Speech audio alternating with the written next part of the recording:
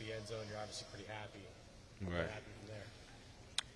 I mean, turn around, look at the big screen, sees the flag. I mean, it is what it is. I wouldn't tell them to change a thing. Honestly, I mean, that's what we need out of our defensive linemen. You know what I mean? They rush and they rush hard, and they help us out a lot on the back end. So it is what it is, you know what I'm saying? So. How much did the call affect you guys' mentality as the game progressed? I mean, did it change like the momentum? I mean, probably. But as far as like our mentality, I mean, our mentality is, you give us an inch and we'll defend it. So as far as like it affecting our mentality of how we play as a defense, I don't think it really did that much. We just had go back out there and stop them again. You know what I'm saying? So.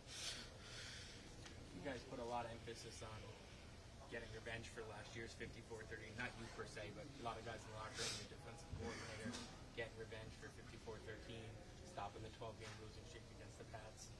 What is it? How disappointing is it not to be able to do any of that? I mean, I didn't even know it was like a streak like that, honestly. I think, it was an important game because it was the next game, you know what I mean? And that's a mentality I feel like we had. Obviously, it was a division opponent too, so, it was a little heightened, but it's important because it was the next game. And that's really it.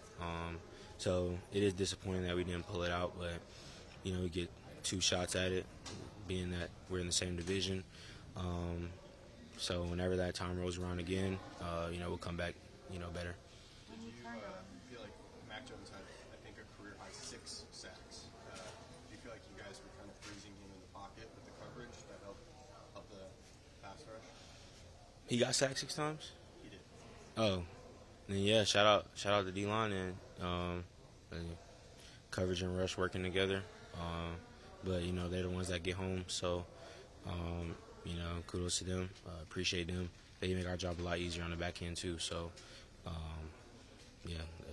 good job overall, honestly. What happened in the second half defensively? Obviously, you held them to 3 points to the last play of the first half, and then they got something going there in the second half. What was the difference? I think we just came out a little flat energy-wise.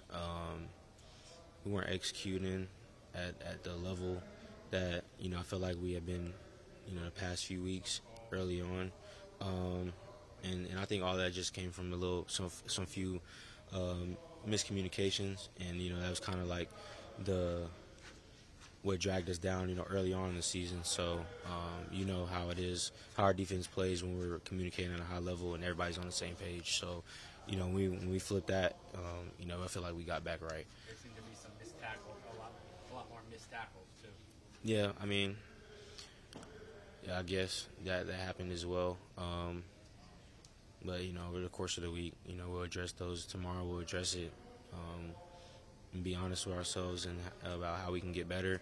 And if it, I'm sure some tackling's in there, that'll be emphasized throughout the week, and put on a better showing next Sunday. When you turned around and saw the flag and the interception negated, what were you feeling in that moment? I was kind of just more like, dang, like that was my first touchdown, so it was kind of gone. I guess frustration that because I knew how big of a play that would have been, more so than on the flag, but just how that could have flipped the game and all that stuff. But then it just kind of flipped to, okay, like we got however many seconds to keep them out of the end zone, and so that's got to be our main goal now. So you held them to 1 touchdown today. I mean, regardless of the field goals, what does that say about this defensive unit and moving forward?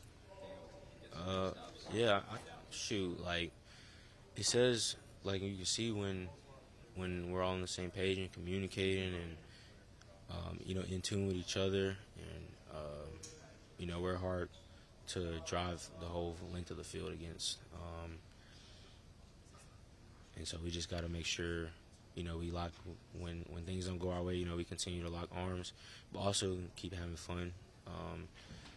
I feel like we kind of got flat energy-wise coming out of the half and stuff like that, and that's been also an emphasis, the past few weeks as well. Like even highs and lows, just keep doing our thing, keep having fun, and I feel like we weren't, but then we kind of revved it up and got back into that mode. So we just got to do it for 60 minutes.